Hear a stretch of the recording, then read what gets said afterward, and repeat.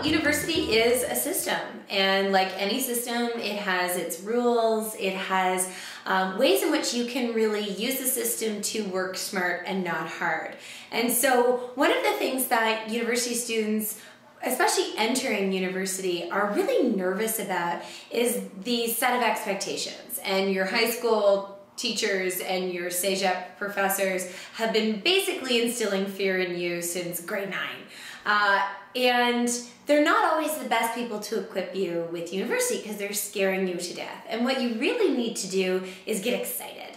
And get excited about entering into this new world and being able to fashion yourself in a new way or develop yourself even more. And so one of the things that I always suggest is working smart, not hard. And so what does that mean? Working smart but not hard. And one of the things that really helps is that you choose something that you love.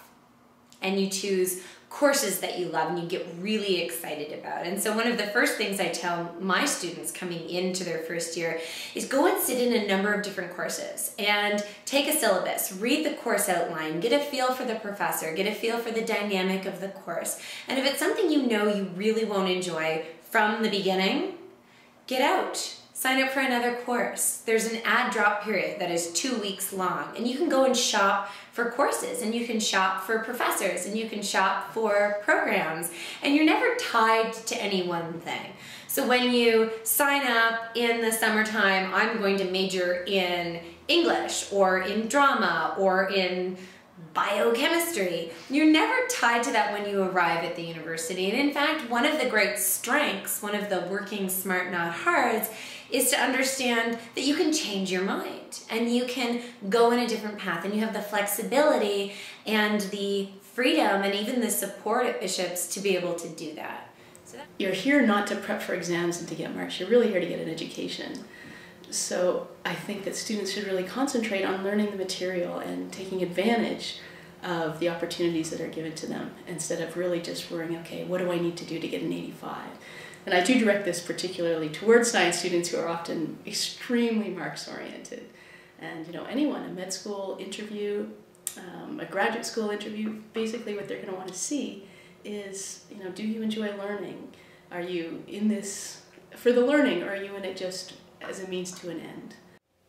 And perhaps to start, the most important thing is to do the exact opposite of what most people typically do, which is to come here thinking that you're preparing yourself for a career.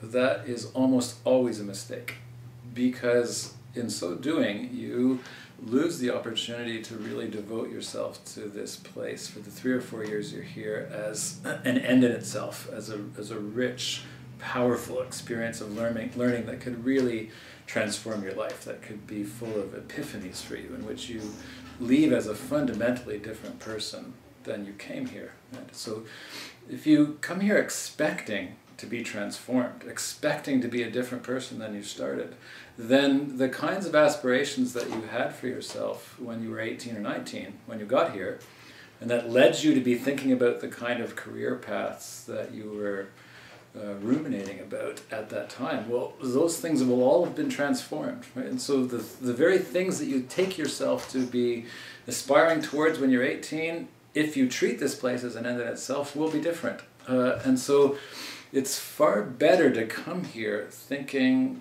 I am going to make this the richest, most transformative experience I've had in my entire life up to that point, and then see where it takes you. But the other thing I would say is that I've always been suspicious of anybody at 18 who had a life plan. It seems to me that university is a place where you could take the opportunity to explore all kinds of different things and find the thing that really brings passion into your life. I know in my own case, I didn't discover philosophy, which turned out to be my life's love, until university, and at that point I discovered it by accident. I think people that are undeclared should explore things they think might be interesting for them. But I really think that what you want is a sustained, passionate relationship to something. Because if you don't have that, it's going to very soon be like a job that you are indifferent to. You know, people have these sorts of experiences in their lives where they're doing something for money or they're doing something to pass the time. People need to aim higher than that. We need something that we can be extraordinarily passionate about, and that doesn't manifest itself sometimes for people until they're 30 or 40 years old, let alone 18 or 20 years old. So yeah, people should explore, they should travel, they should take part in plays, they should sing in choirs, they should play sports, they should do all sorts of things to test the limits that they have in all of these sorts of areas. Yeah, like one thing about Bishops that is fantastic and about liberal arts is that you can take classes in, you know, things that just interest you, and that's, you know, that's the pure reason for it. So if you're from another faculty, you're from music, drama, whatever, you can do, you know, a psychology course and you can find out whatever, you know, something specific about, if you want to know about personality, if you want to know about psychology of music, you want to know about sexuality, whatever you are, you know, interested in, maybe because of your own experiences, you can do it here. And you know, part of our role is supporting you to teach you these different skills. I really encourage my students to take courses outside their comfort zone. I'm not sure if it's the same with other disciplines, but biology students come in and they're like, how many biology courses can I take? And I'm like, well, you have to do an elective. And they're like, well, I want to do another biology course. And I say, no, take something outside of your comfort zone, because you never know what you're going to learn. Students sometimes will take a music course and they'll discover a passion that they never knew they had. And not only that, but employers now are looking for people who can look at a problem from different perspectives. And if you come just from a scientific, a biology perspective, well, you are at a disadvantage to someone who's really taken full advantage of the liberal arts experience, maybe taken some classics, some Japanese, some calligraphy. They are going to maybe come up with a creative response to that problem. So I really recommend that all students take courses in as many different fields as they can. When we come to study at any university, you should have a really good work-life balance. So basically your studies and your fun time. And both should be balanced. And a lot of students that come to Bishops do well at finding that balance. Some go too hard in the work and get burnt out, and some go too much in the fun and don't do anything good. So basically my suggestion is finding that balance, but not only finding that balance at a given point in time, but having it throughout the whole semester. So instead of having fun throughout most of the semester and cramming for the exams, and then you're cramming too much in a too short period of time, basically my biggest advice is try to keep up with everything throughout the whole semester.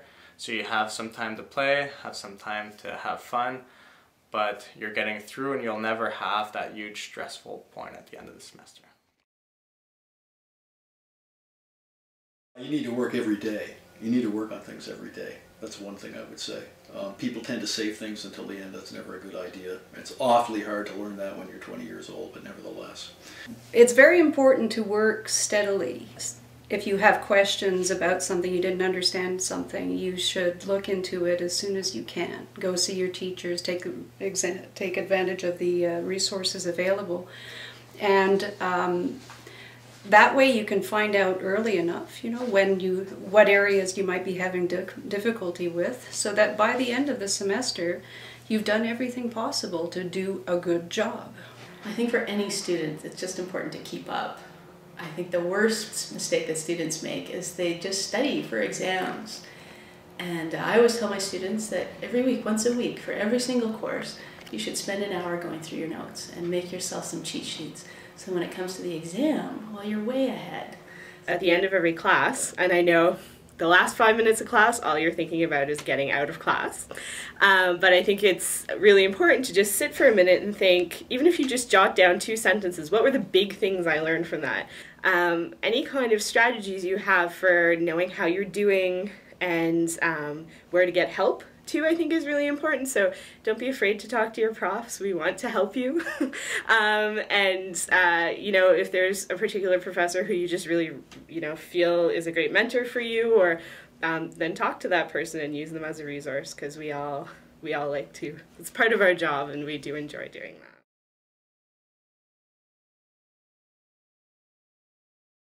that. Essays. Yeah, and everybody across the board pretty much has to write an essay, right? And a lot of times students roll their eyes and go, oh my God, essays, I'm not learning anything, I have to do this. And what they don't realize is that an essay is a transferable skill. And you transfer that and you use that after you graduate, whether you go into graduate school or you go into the job market, because all people have to be able to craft an argument, and they have to then deliver that argument clearly and effectively, right? This sort of written communication. But you also have to come up with a persuasive argument, right? So you have to persuade somebody of your point of view with evidence and analysis. And so it's not just something that we as sadistic professors force you into doing just because you have to, but in fact it's a skill that is so transferable. And a lot of students, it's a development, right? You're developing what I like to call your critical voice. You're not going to be good at it automatically, right? It's not some intuitive skill that you picked up and you've internalized and you can just go and write anything from a first year intro to lit paper to a upper year biochemistry thesis. It's something that you're constantly having to work on, and you're constantly revising and tweaking the ways in which you make arguments. As you find when you argue with your friends over a beer about whether or not Chaucer was a feminist, right? You're constantly working on how to build that kind of argument. And so my best advice for writing an essay and writing a really good essay, first and foremost, is go and see your professor and bounce those ideas and get that kind of exchange and dialogue and work out your ideas with somebody else, with a sounding board, and ask them to copy down your ideas as they flow. And what you'll find is you actually know more even as you start writing your essay than you think you do. It's proofread, because something that's happened to me in the past is, you know, like a student has typos in their essay or something that they haven't looked over. They've maybe been, you know, hurriedly handing it in at the last minute. And the worst thing that can happen is that your typo is funny. Like you maybe accidentally write a rude word, or, you know, the spell checker has changed it to something completely different. And I've actually like burst out laughing at some mistakes that students have had in their essays in the past. And you don't really want your prof to be like, you know, in the fit of the giggles about your very serious essay. It's not the best thing. So it's that 5 minutes, you know, that you might be like, I don't have this time, but do make it, because it could make all the difference between, you know, the way that it comes across. Science students have to learn how to write. And I don't think high schools teach writing like they used to, because we see a lot of our students, even in 3rd and 4th year, and they have real problems putting together a coherent lab report or a coherent essay. And we expect extremely high writing skills in our students. So if you're a 1st year, if you're a 2nd year science student, branch out, take a course with a large writing component. And because writing is an art, and you have to practice it over and over, and you have to do a lot of writing to get good at it. And then in 4th year, you hit science courses that ask for you to write an essay. And so we have these students who avoided everything that involved writing. Then I asked them to write them a 10-page scientific essay, and they're lost. So start writing early and use the Writing Center. At Bishop's we have this wonderful resource. We have, I don't know, 5 to 8, I think they're all women, and basically their job is to help students with their essays. So a student will take an essay to the Writing Center, and they will actually go through it with the student line by line, fixing the grammar, helping them with references. And I would say in my essays, students who go to the Writing Center probably increase their mark by 10 to 15%. So it can be a huge advantage. I teach a lot of labs, so you'll probably, if you're a science student, you'll probably take one of my labs when you're here. Advice that I can give in general that I've seen over the last few years that I've been working here is a lack of preparation for students coming into the lab.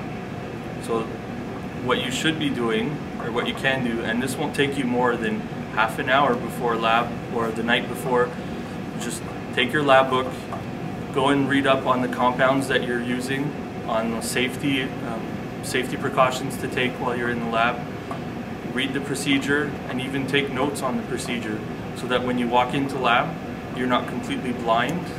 And again, that saves time. So you'll save time, you'll come out of the lab faster, your afternoons won't seem that long, and you'll have more fun in the lab.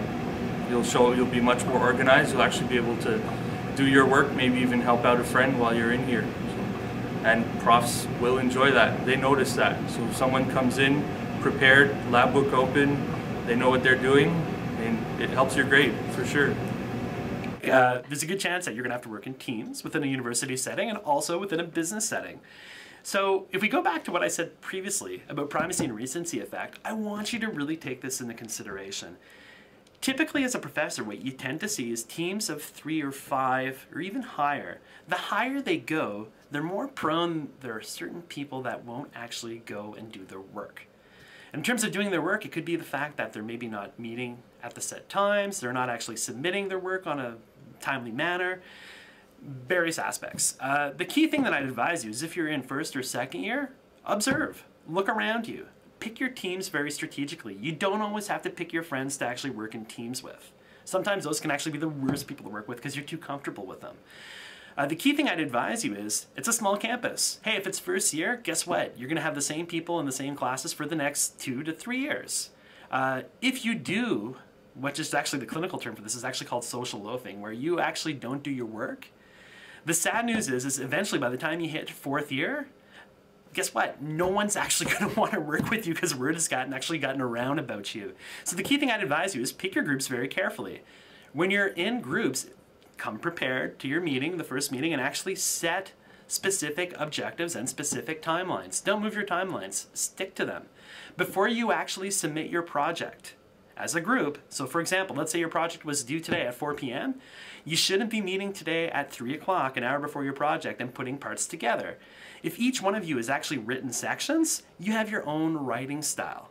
And if you haven't properly communicated to one another, you might actually have overlapping sections. So the key thing I'd advise you is whenever your group paper's due, or your group project, your deadline should actually be 2 days before the official deadline.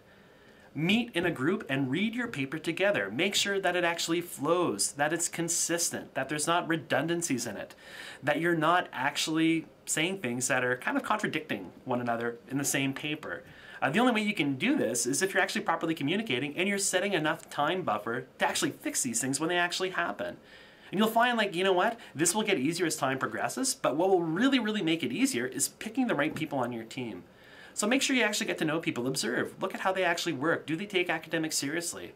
If they do, these are probably people that you actually want to have on your team, right? You're in a world of adults.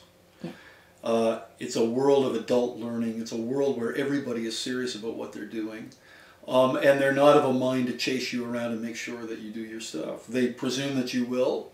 And if they don't see your work in the end, they'll take the measures that go along with that.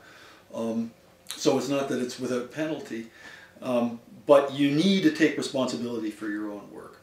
And there's a great joy that comes from taking responsibility for your own work. And in fact, when you take responsibility for your own work, you realize maybe for the first time in your life that it's my work, you know, it's my thing that I've created, not some sort of exercise I'm doing for somebody else. So that's exciting, but it's also a little bit daunting, I think, for some people when they first get here. Another strategy that is really useful for you as a student is to make sure that you break your studying and your work on papers or on presentations up into chunks. So you want to set yourself manageable goals and realistic goals, and it's even better if you could actually make those goals public. So even if you just say to your roommate, I'm working on this paper for an hour, come check on me and see how I did. And that might sound a bit hokey, but having a study partner or somebody to just check, you know, did you do that, is going to be helpful. So break it down into manageable parts, and then it's okay to reward yourself too for successfully completing a part. So you might say, I'm going to work for 2 hours on my essay, and then I am going to go out to the gate, or I am going to go and get a coffee with my friend, and that's absolutely fine. You should reward yourself. So breaking things down into manageable parts, and the same goes for your studying and your review of your class notes too. So it's a good idea to regularly review your notes and not leave it all to the end.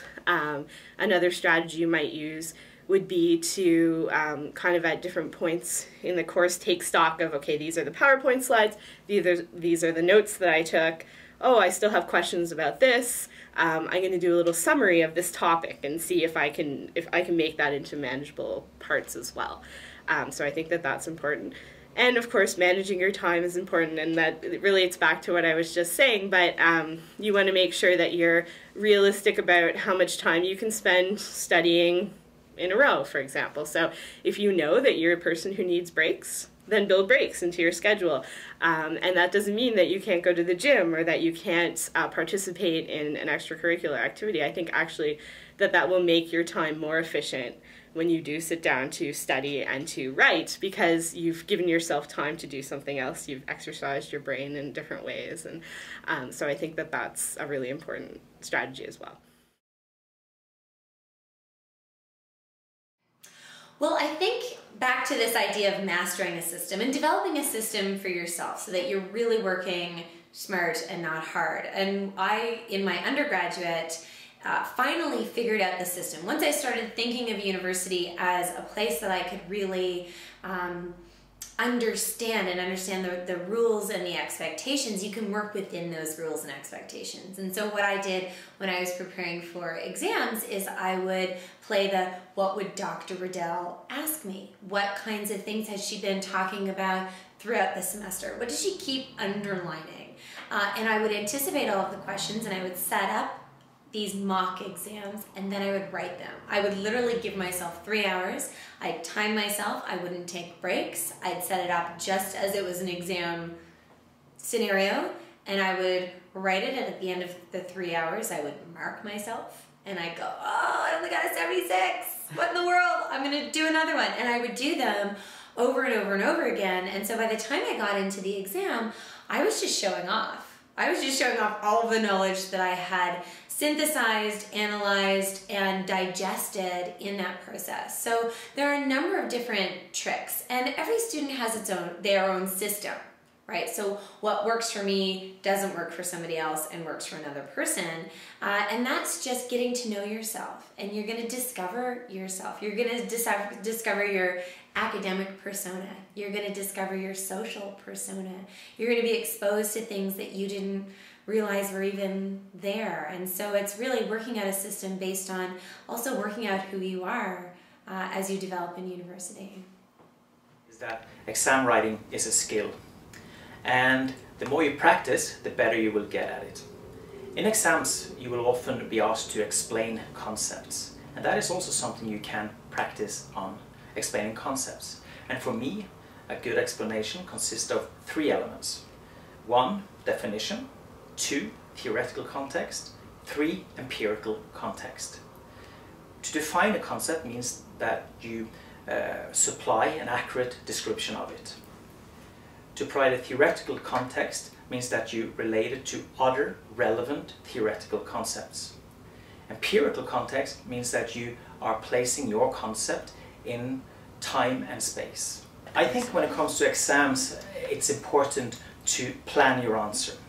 Sometimes I think you have all the elements in a paper, but since you did not organize your thoughts before you started writing, the presentation and the answer is just not that good, although you have all the elements. So I think it's very wise to plan your answer, plan it before you start writing. I think you can get many extra points by having a well-organized answer. See this time and time again, and a lot of it, I teach intro courses and then compulsory theory courses. So I get students coming just from high school, or Sage Up even here, and then students taking a very tough theory course, which is one of the hardest ones they take. And I stress the same thing in each course, is that if you just try to memorize everything, you're dead. Essentially, there's too much in a university level course to just sit back and try to memorize. And so what my tip is always to do is to work not on memorizing, but trying to actually understand the material. And that takes everything to a different level. And one of the ways, I guess the way that I could set it up for understanding is, look, I don't speak Greek at all. But if you gave me a list of 10 or 15 Greek words, I could memorize them, but I won't understand anything about them. And I can spit them out, but in probably a couple of weeks, it's all gone, and I didn't learn anything in the process. Right? Don't treat your courses like a list of words from a language you don't speak. Right? Yeah, you can memorize them, you can probably come into the exam and maybe pass, but it accomplishes nothing. So understanding takes you to that next level where instead of just sitting back and memorizing things, you can actually pull pieces together. Right? So you can ask yourself questions like, well, okay, why did we start here and end up here? Or how did we do that? What does the stuff we did in week 3 tell us about the things we learned in week 1? Sorry.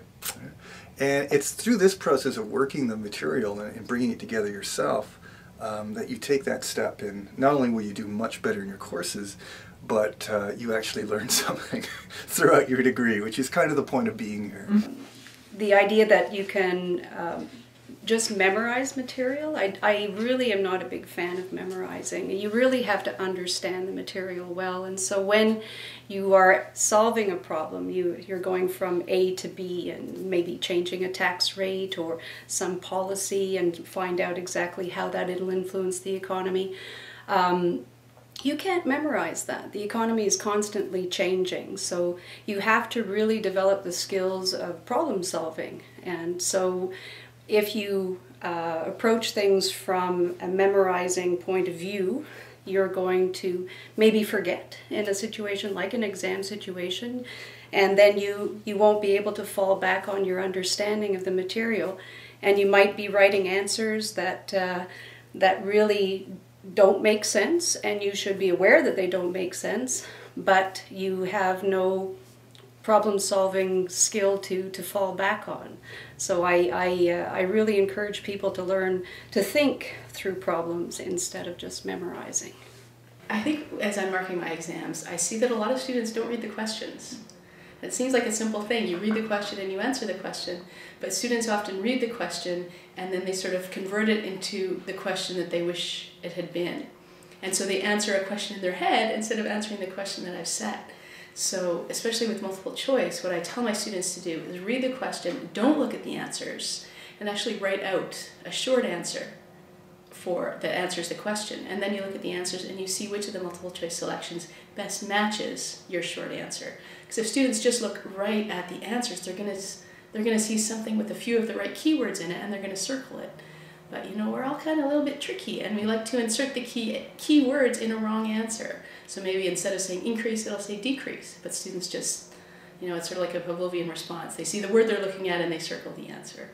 So I guess that's my biggest suggestion for, I guess, just having to answer a multiple choice exam. The thing that always did me really well through my degree was the mnemonic.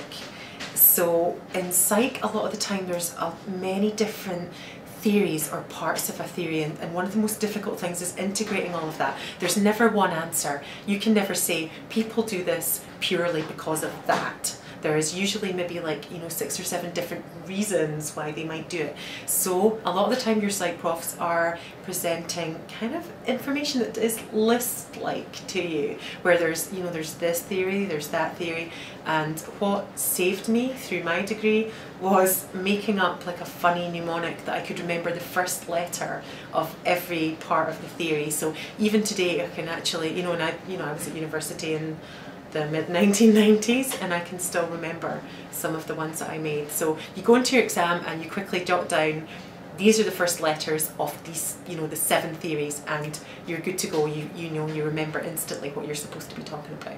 Another funny thing from research findings that, you know, intro psych students are always told is that you remember things better in the place that you learned them. So we found through research that this is the case. So, you know, you have an exam in a specific room, I don't know, see if you can go in there, like when there's nobody else there, and learn it there, because you will remember it better when you come to your test, because you've learned it in the same place. You have to go to like the big exam halls or whatever to do your exam. You're not directly looking at where your prof was standing in front of you. So picture that room that you were in, you know, picture that person talking. If you are in that horrible part of an exam where you know, you're stressing out and something just goes clean out of your mind, then use visuals to get back to where you were, where, you know, when you learned it, and that should hopefully jolt your memory back to what it is you're trying to think of. Well, I would say that classroom learning is terribly important. So you should go to school, you should go to classes. However, it's only one part of the university experience. There is a lot of learning that takes place outside the classroom. For instance, in my own discipline, I think it's absolutely essential that politics students, that they are engaged in activities that can complement the academic courses. For instance, through writing about politics for the university newspaper, getting elected to the student governing body, or just participating in clubs and associations. I think it's clear that learning outside the classroom will enrich your university experience, but I'm also quite confident that it will prepare you better for life after graduation. Well, I think in terms of Bishop's University, one thing that I would really strongly recommend is the fact that it's such a small campus to take advantage of all the different clubs that you can actually partake in and participate in them. A lot of employers, when they're hiring, they look to see if students do actually more than just their degree. So the more clubs that you participate is actually the more experience that you can actually gather throughout your degree, and it'll actually make you stand out from other candidates when they're applying for jobs. So that's the first thing I'd recommend. In comparison to a larger university, there's so much competition to get on these clubs and to do extra things while you're on campus. The beautiful fact with Bishops is it is small, so you get a higher probability of actually getting on these committees and actually accumulating tons of actually valid experience that employers actually look for, which is amazing, right? And a lot of this stems from when you actually apply for a job, they're going to be comparing your CV to other people's CVs. So if you just have your degree, yeah, that's great, but chances are everyone else is going to have their degree as well.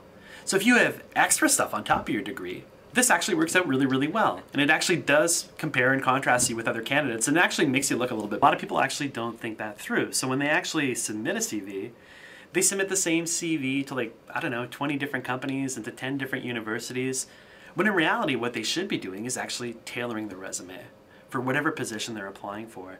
So in terms of your question, what should actually be incorporated in the CV? Well, it depends for what you're applying for.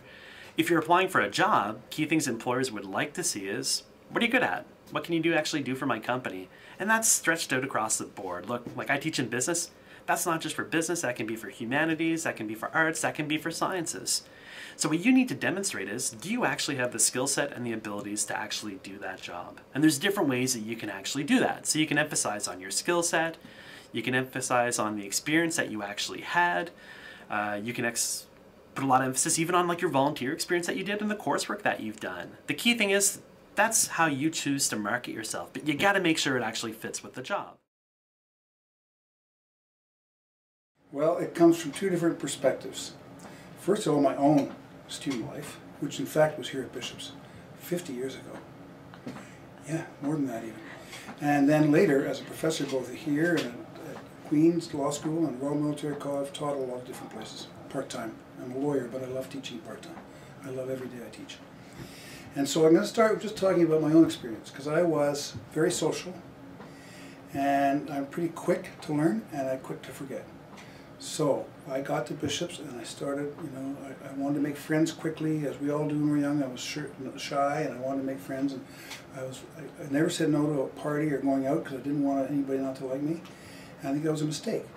I mean, I think if I was doing it again, I would organize my time socially. I'd learn to say no to things, and to pick my spots and to enjoy myself, because the most important single thing I regretted with my own student life is that I didn't have the discipline to treat every day as a learning day, and to make sure that I didn't just go to classes, but that I actually went to the library and got into it and did it every day. And if I'd done that, today I'd know a whole lot more Shakespeare. I've forgotten so much stuff that I would love to know today. And now I'm an old goat, and I had this great opportunity, and I got through school, because I was quite good, not good, but I could get by, But I just wish I'd been more disciplined, because I was a kid, and I didn't really make a schedule and stick to it. And I wish I had. And as a teacher, I love the kids who talk to me, who ask me questions. Sometimes they're too shy. I was very shy to ask questions as a student, terribly shy. But you realize if you're the guy at the front of the class, there's hardly ever a dumb question. I mean, I don't remember one. And you're so grateful for questions from your students. It shows that they're interested. It gives you a chance to explain things, because if one person doesn't understand it, you know that there's going to be a lot of others who don't, so you get a chance to explain it better. And the student gets a chance to develop their thinking with you, and that's the most thrilling thing for both student and professor. So speaking up, and if you're too shy, then go to the professor after class. I don't think I've ever known a professor who wasn't glad to see a student from end after class, ever. didn't have the time to talk and to explain something. And we like it, and then you get to like it, and you get a much better education for it by using your professors, you know. Don't be shy and using them. So be patient socially when you start school. Pick your spots. Be smart about it. Be organized and disciplined. Have a lot of fun, because you will have a lot of fun. You'll have great new friends. You'll have the greatest time, you know. But you'll have a better time if you're disciplined and organized. Pick your spots and talk up to your professor. That's my best advice.